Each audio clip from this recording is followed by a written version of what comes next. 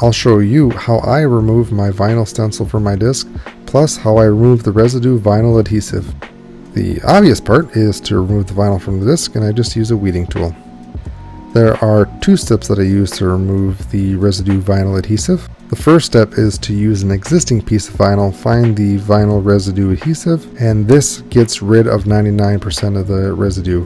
Next, I apply a glue gun. I apply a thin layer and I let it set for about 3 minutes.